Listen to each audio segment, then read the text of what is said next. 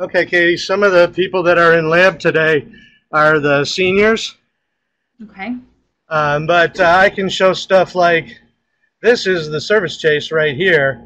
And in here we have things like gas cylinders and pressure regulators, and there's an exhaust manifold, and all of the exhaust goes up near the ceiling.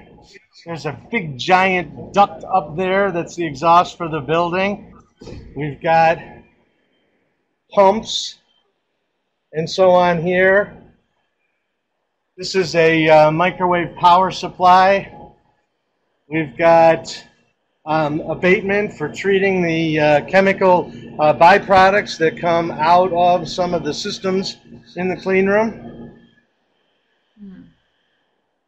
I probably won't show this, but I'm just trying to get a feel for how this looks. This is the actual entrance to the clean room here. So we've got some safety stuff here. So you're going in the clean room as safe as anything. And so let's see, there's Nicole saying hi. Hi. Nicole is a co-op student working for a local company, and Jeff is an alum of our program that is the boss. And Casey's a master's student here. It looks like we're doing some metal sputtering. Cool. There we go. Let's go down and see what some of these other people are doing. This is the main hallway here. These are two other MicroE alums that are working for a local company, and they rent space there and use the various pieces of equipment in here. They're in here just about every day, aren't you guys? Yep. Keep on going down the hallway here.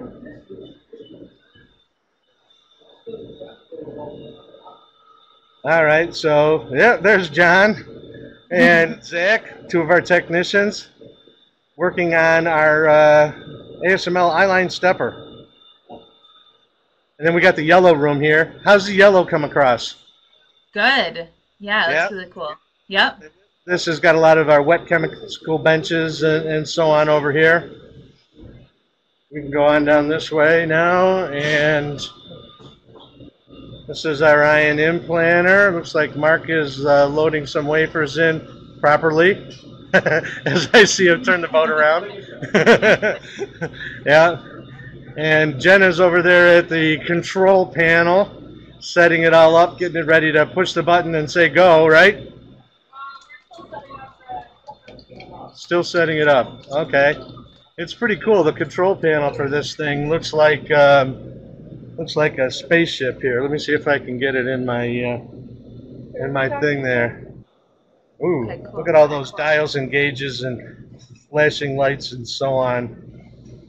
And then over here is kind of the rest of it. Your M doesn't look too good right now.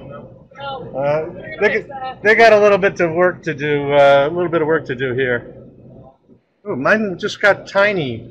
Wonder what happened there. Yeah, I see that. Let me see. I'm gonna expand it. You froze for a second, but then. Maybe I touched the pad sometime. What's that?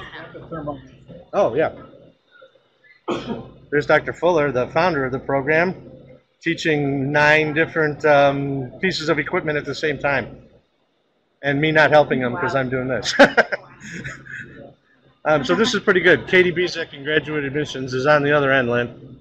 Oh, hi. Let's see, we're going to do a... Hi. So we got Matt there. He's loading a wafer in the rapid thermal processing tool. It's kind of like a $1 million high-tech easy bake oven. Oh my God, I was just going to say that. So he's got that. Funny. So he's got the wafer loaded in there, and then he's going to run the recipe on this computer over here. But if you look over on the wall there, see that big electrical shutoff panel? All that electricity is going into that one little box. So when the light turns on, that'll heat that wafer up to 1,000 degrees centigrade, glowing orange hot in 4 seconds. Wow. Whoa. So that's pretty rapid, and it's pretty hot, so it's rapid thermal processing. Right. Oh, there's the super high-tech computer recipe. Oh no, it's just loading up. Don't worry, the recipe is not much more impressive than that. Ooh, this is pretty cool. I don't know if you can see that. What does that look like to you? I'm wondering what it looks like to Katie though. A map of the To moon? me? Yeah, it looks like a terrain map or something. It's exactly what it is. It's a height profile of the aluminum that we deposited. Oh, okay, cool. So anyways, I know you got to go.